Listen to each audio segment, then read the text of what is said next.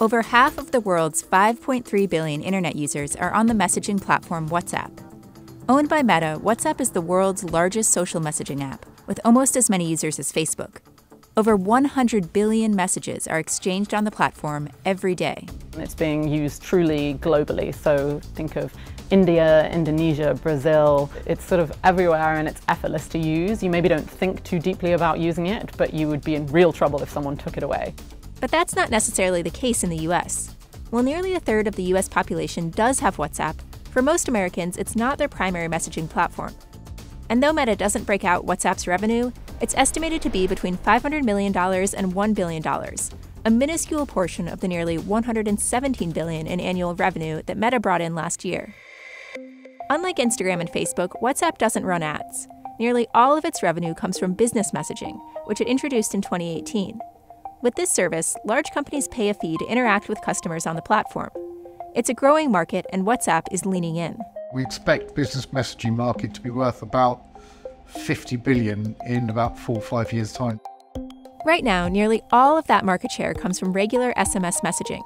Think of an airline texting you about a flight delay, or your bank texting you a confirmation code to log in. But those interactions and much more could soon take place on WhatsApp, and Meta is looking towards this as its next major revenue source. Our playbook over time has been build services, try to serve as many people as possible, get our services to 1 billion, 2 billion, 3 billion people, and then we basically scale the monetization after that. And we've done that with Facebook and Instagram. WhatsApp is really going to be the next chapter, with business messaging and commerce being a big thing there.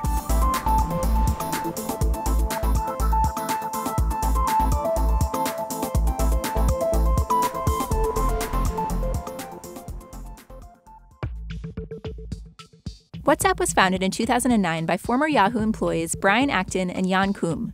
The initial concept was for an app that would display statuses next to your contacts' names. So you'd say things like, I'm off to the gym, or I'm just getting my hair done. And that's why they picked the name WhatsApp.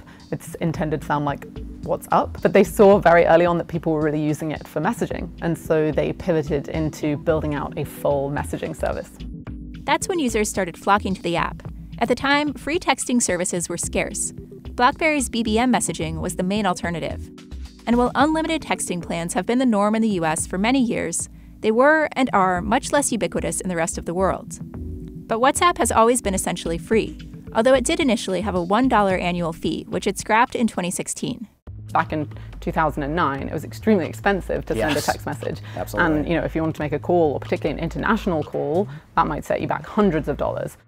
So long as both parties are connected to Wi-Fi, WhatsApp allows for free international calls.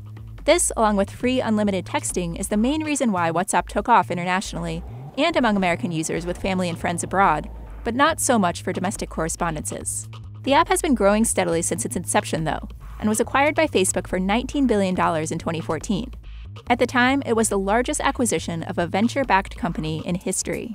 Can you tell me the growth curve of WhatsApp? By 2014, when it was acquired by Meta, it already had 200 million users.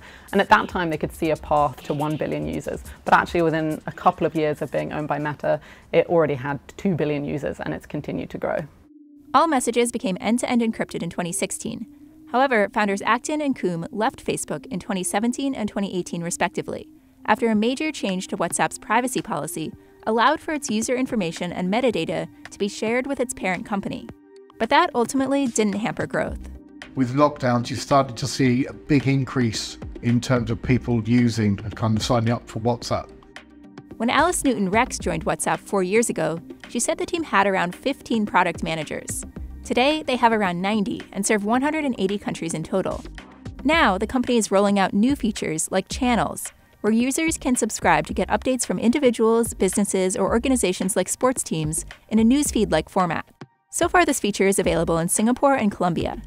WhatsApp is also getting into payments, allowing users to link their bank account and send money through the chat interface. That's available in India, Brazil, and Singapore. But when looking towards revenue growth, WhatsApp has its sights on its business messaging platform, which it's been expanding in markets like Brazil, India, and Indonesia for the past few years.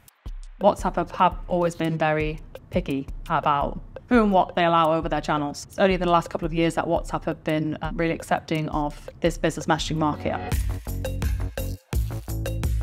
WhatsApp charges medium to large companies for every conversation that they have with customers. The fees vary by country and the type of conversation.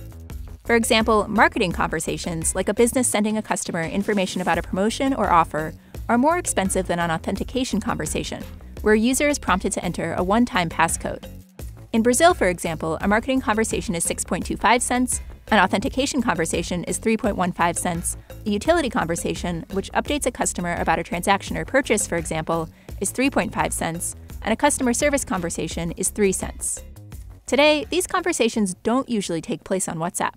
Lane says that about 95% of business messaging spend is concentrated on standard SMS messaging, but he expects that figure to drop to 75 to 80% in the next 4 years, as more brands turn to WhatsApp. SMS is good for what it is. It's efficient, it's effective, it's powerful, but it's only 160 characters, and it's limiting what you can actually do with it. There are other alternatives, like MMS messaging, which stands for Multimedia Messaging Service and allows for up to 1,600 characters and attachments like images and videos. But this isn't prevalent outside of the US and Canada, and WhatsApp hopes to offer an even richer experience anywhere in the world. So, for example, if you're a restaurant, you can put your whole menu on WhatsApp, whereas the experience that you can have on a website or on an app, you can now have that within the messaging experience. If you go to India or Brazil and you look around, you'll see WhatsApp numbers posted up in shop windows everywhere. We're even trying in Brazil a business directory where people can search for businesses they want to talk to on WhatsApp. This definitely isn't the case in the US, though. And so long as WhatsApp remains a side player in the domestic messaging market, US consumers could be reluctant to adopt WhatsApp for business communication when it's just not what they use in their personal life. I think that's one vital way that I think WhatsApp can expand into the US, is if they try and onboard as many US brands or enterprises through their catalog as they can. WhatsApp is also experimenting with monetizing messaging for small businesses. While medium and large companies must message customers through the WhatsApp business platform, small businesses like a hair salon or coffee shop can simply download and use the free WhatsApp Business app. But now the company is rolling out paid premium features, like the opportunity to build a WhatsApp website and the ability to access a corporate account on up to 10 devices. In June, Meta announced that the WhatsApp Business app had reached 200 million monthly active users, up from just 50 million in 2020. And in its latest earnings call, the company was optimistic about its business platform. As strong business messaging revenue growth from our WhatsApp Business platform was partially offset by a decline in other line items. While Meta doesn't provide breakout data on WhatsApp revenue overall, Lane anticipates that the trend will continue. We expect WhatsApp to be worth roughly between about $7 to $10 billion in terms of revenues from business messaging within about a 5-6 year period. That's up from an estimated $500 million to $1 billion today.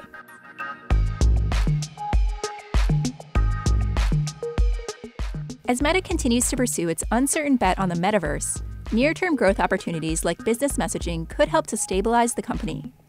Because when it comes to messaging services, while there's regional competition, there's no other platform that has WhatsApp's global reach. You're going to have these individual markets where you do have a very strong kind of platform provider. So obviously China's WeChat, in Japan it's Line, in South Korea it's KakaoTalk. But again, these are very much regional channels rather than kind of global channels. And even if WhatsApp business messaging doesn't take off as expected, there are other ways that WhatsApp can drive revenue for Meta's family of apps. For example, with a tool called Click to Messaging, customers can click a Facebook or Instagram ad to start a conversation with that business on WhatsApp. And WhatsApp business users can purchase, create, and publish ads for Facebook and Instagram from within the app itself. As the channels feature continues to be developed, Newton Rex says that there could be monetization options there as well. Maybe you'd be able to subscribe to a channel and you'd pay a small fee to hear from a news outlet or some celebrity who you cared about. And that could include also allowing channel owners to promote their own channel in our directory. Even advertising within channels seems like it's not completely off the table. And as far as when we discussed this a little bit, but advertising, not yet, but maybe, that's something that could be in the future. For channels, we're looking at a whole range of different monetization opportunities. We haven't fixed on any one thing yet. One way or another, as WhatsApp's user base continues to expand, we may finally see Meta's historically large bet on the messaging service start to pay real returns. By 2027, we expect there to be about 4.1 billion WhatsApp users. We think it will be the platform where brands really start to invest, and it will generate billions and billions of dollars worth of spend.